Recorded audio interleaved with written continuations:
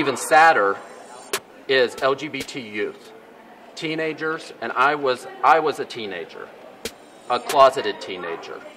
LGBT teenagers are 5 times more likely to commit suicide than their heterosexual counterparts. Yet what we get from the leadership in this building is silence and inaction. So I wonder what Thomas Hart Benton would paint on those murals if he were alive today. Would it be of a lesbian couple packing up a U-Haul after they've been evicted? Would it perhaps be a gay man trying to figure out where he's going to get a job after he's been fired? Or maybe it's a 17-year-old alone in his room, sitting on his bed with a loaded gun, deciding whether or not to take his own life because he hears Westboro Baptist Church and he hears the silence coming from this institution and thinks that his voice and his life doesn't matter. We have 2 weeks left in this session, and those of you who cover this building know that a lot can happen in 2 weeks. We can get this done.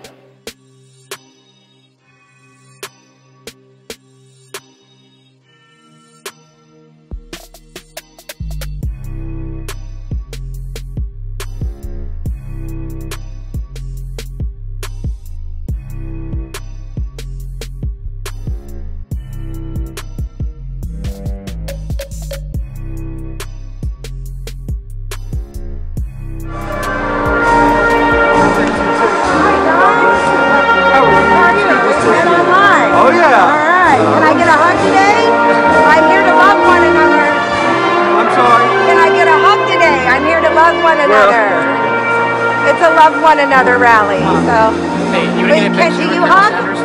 I just want hugs. I'm here for hugs. You hug. She'll hug me. She'll hug me. Come on, Don. Let's go eat. What's that? Y'all gonna go upstairs and eat? There's food prepared for everybody. You'll let us eat with you guys? Absolutely. But I still don't get a hug. Oh, look at that. Get my hug. All right. Oh, here. There we go. We're going to make up. Dawn and I are going to sort this out. All right. Thank you. Thank you. Ragtime. I like it. This is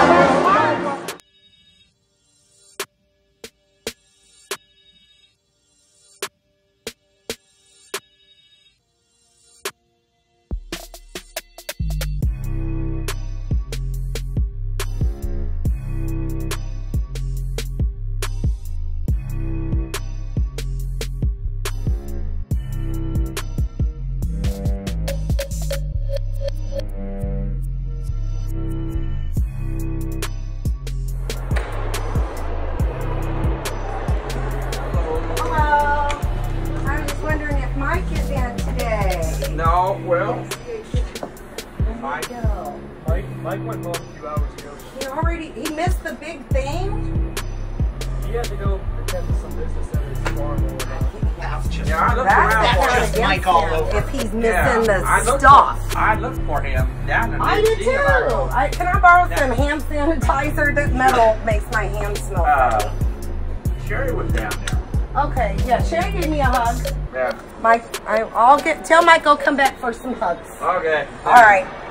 Y'all have a good one. We enjoyed the rally. Darn.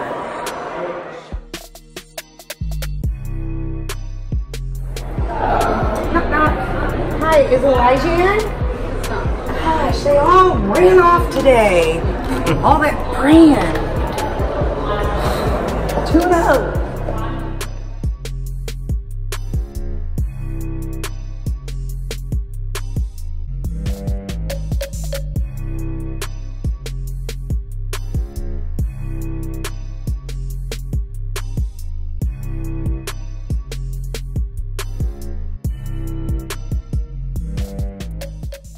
Here, do it, Glenn.